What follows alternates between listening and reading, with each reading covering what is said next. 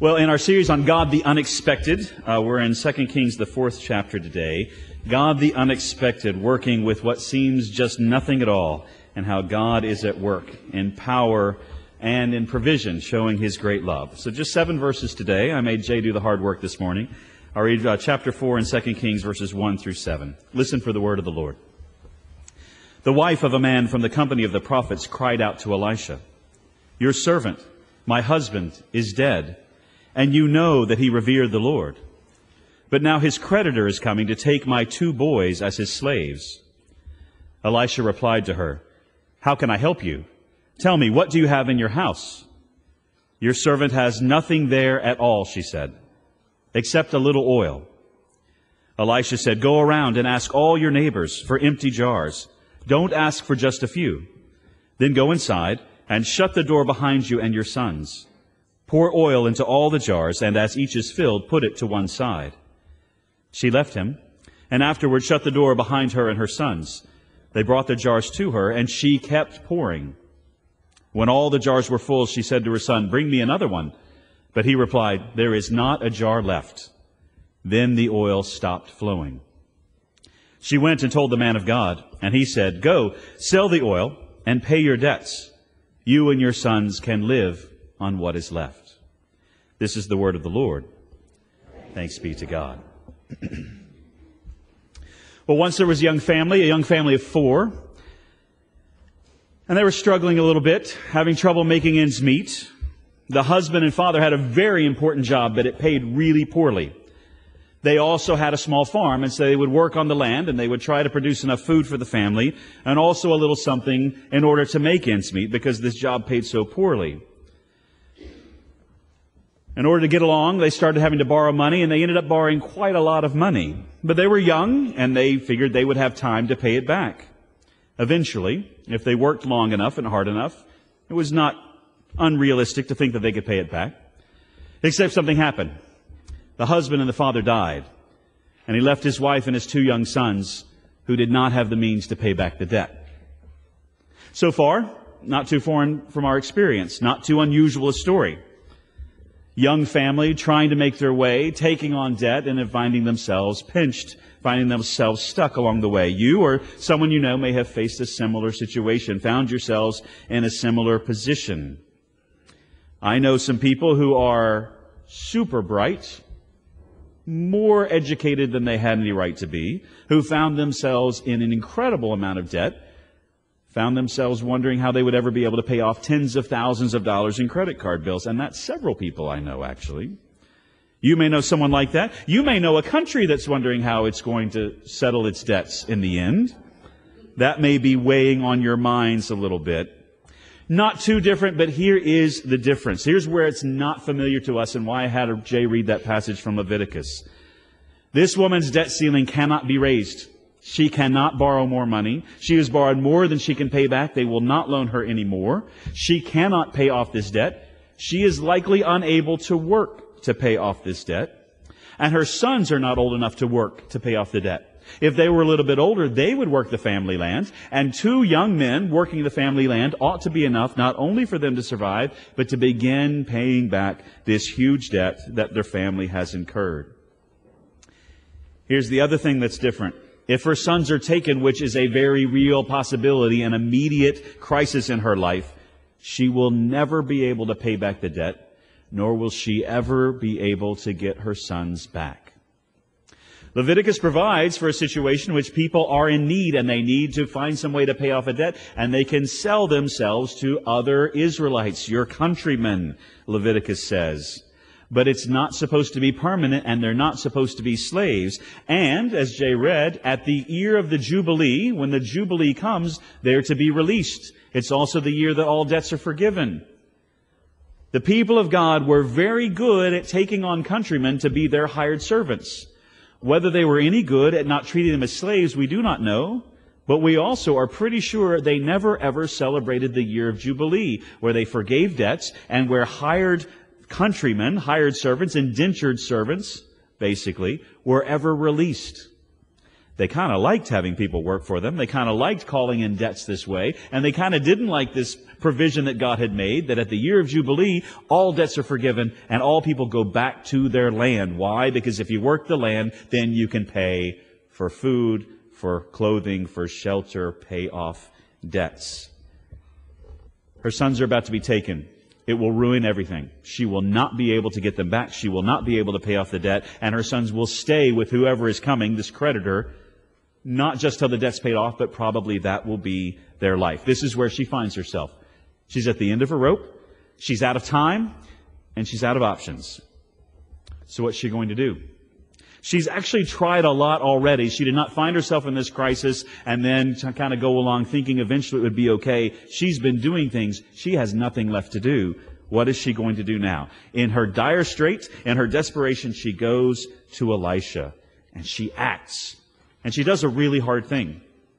Because nobody likes to ask for help. None of us likes to have to admit that we are not able to make ends meet, that we are not able to face this challenge, that we are not able to make our way in the world the way it looks like everybody else is able to do relatively reasonably, easily, which is never true, right? Nobody wants to ask for help. But she's done all she can do. At least she thinks that. She thinks she's done everything. Elisha's going to ask her to do more, and ask her to do more that is even harder than what she's done already. But Elisha's not a bad guy. Look at his response to the widow of his servant. This is one of the company of prophets who worked with Elisha. He knew the man, he knew the family almost certainly, and he did know that, as the wife and the widow said, he revered the Lord. This man who had died revered the Lord. He takes her seriously, and he understands the urgency. His creditor is coming to take my 2 boys as slaves, and immediately he says, what can I do for you? How can I help you? What do you have in the house? He knows the culture. He knows the situation. He knows how important it is that we deal with this right now, because he is probably on his way. Within a day or so is coming, and he will take her boys with him, and she will maybe never see them again. And these are young boys along the way, by the way. These are not ones able to work for a living. Urgency. How can I help you? What do you have in the house? He knows we need to act quickly here. And we get to the next crisis, the next turning point in this really short, very dramatic story. What's going to happen next? What do you have? Nothing. Nothing at all. There is nothing there at all except a little oil. I have nothing in the house. Her house and her pantry are bare. She has either sold everything she has to try to make their way in the world and maybe pay off some of the debt.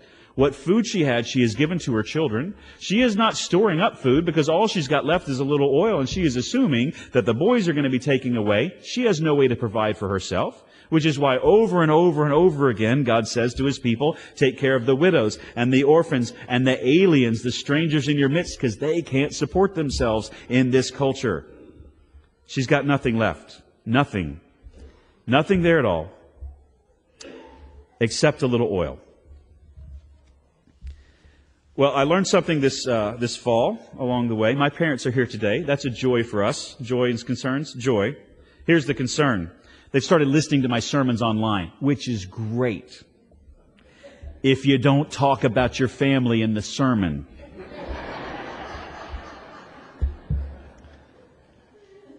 Wendy and I were traveling somewhere, got a text from my mom. She was working in the computer room cleaning up, and she said, I'm listening to my favorite preacher. And I thought, well, I like their priest a lot too. But I wonder if she means somebody else. And I thought, oh, that's really flattering. But something in the back of my head said, that's not good. And I couldn't remember why. Another text comes in.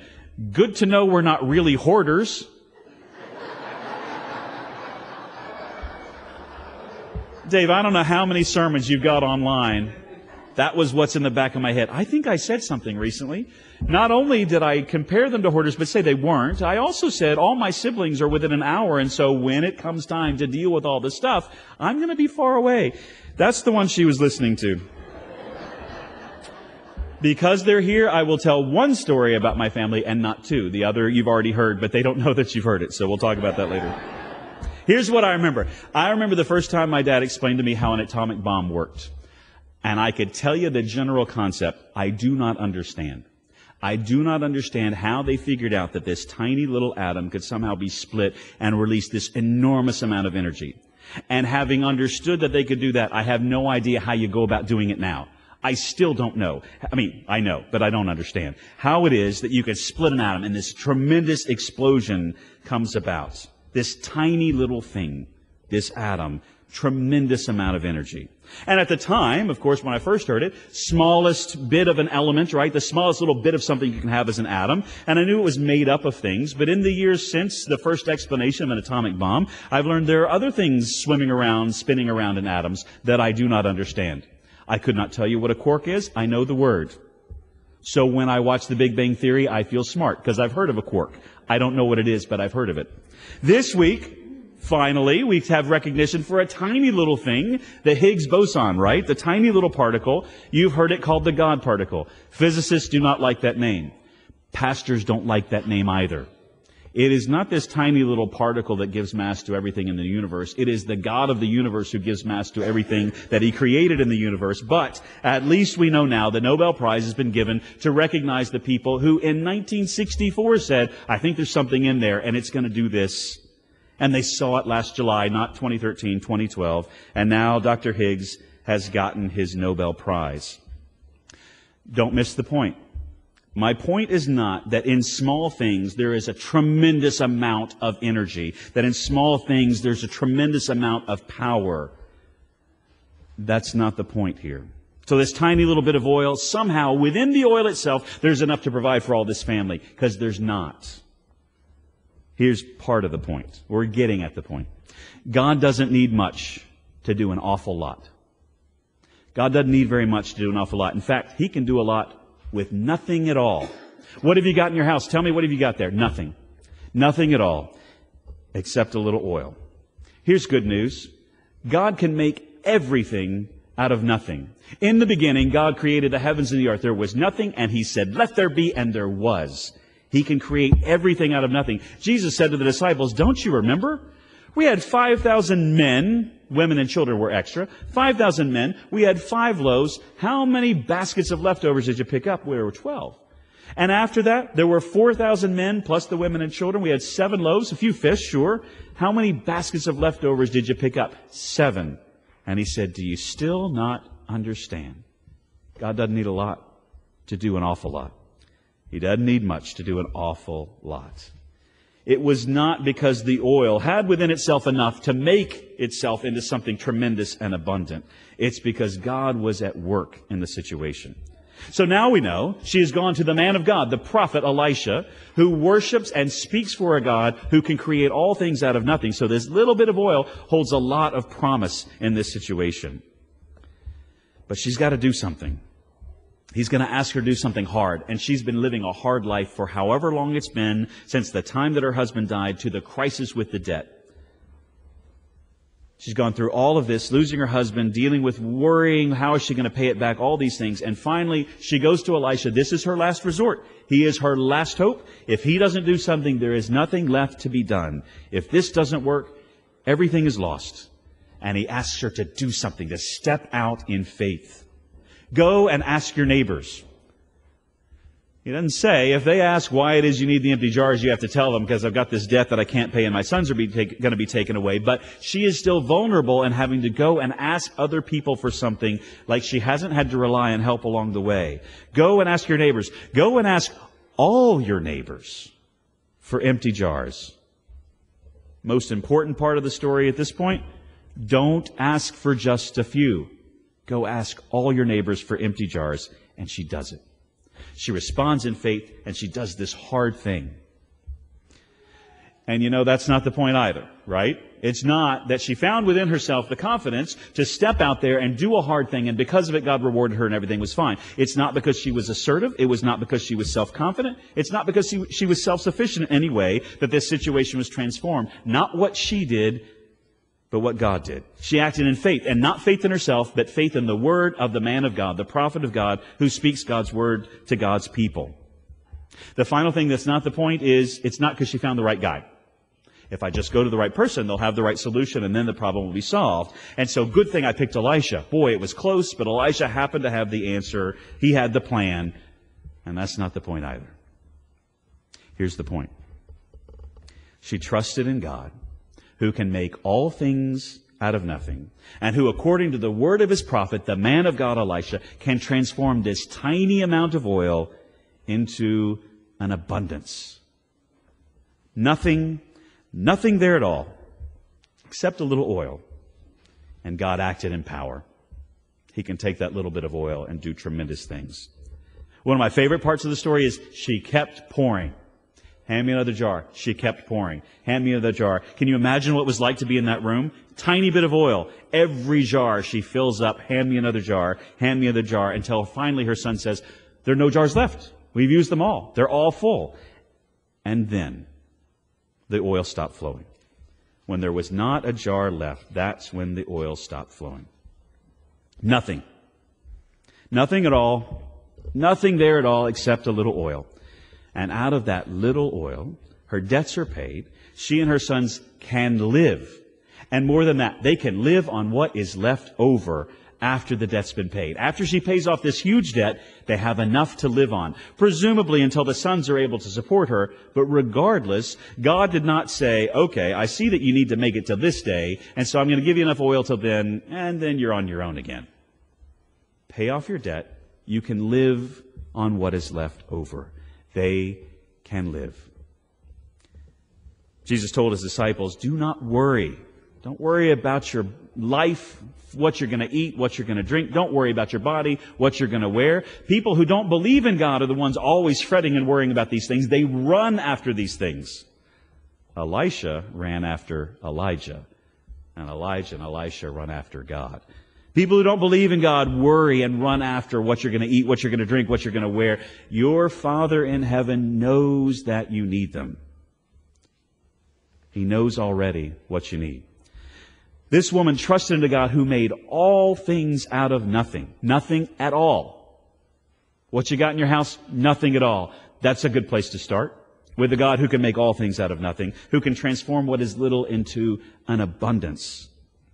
This is the God that's at work in this world, not 2,800 years ago, but today too. This is the God at work in our lives who can take the tiniest amount and transform it into an abundance. Jesus said, if you had faith the size of a mustard seed, you could tell this mountain, move from here to there, and it would go.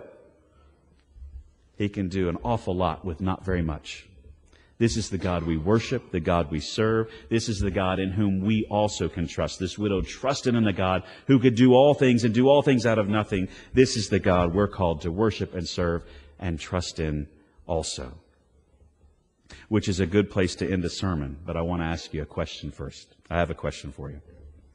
If it was you, if you were in that position, and the man of God said, go ask all your neighbors, ask them for empty jars. Don't ask for just a few. How many jars would you ask for? If God can create all things out of nothing, if this abundance is coming, how many jars would you be bold enough to ask for? Let's pray together. God, be at work in our lives. Grant us your grace to be bold in our prayers. Grant us grace to trust in you at all times. It is far too easy to trust in ourselves. And it's far too easy when we find ourselves in over our heads to try to get out on our own, refusing help that is offered to us. When we were in bondage to sin and death, when we were lost, when we were dead, we could not do it on our own, but you did for us what we could not do. When there was nothing, you said, let there be, and there was. Help us to run after a God who can create all things out of nothing, who can turn a tiny amount into a huge abundance, overflowing with blessing.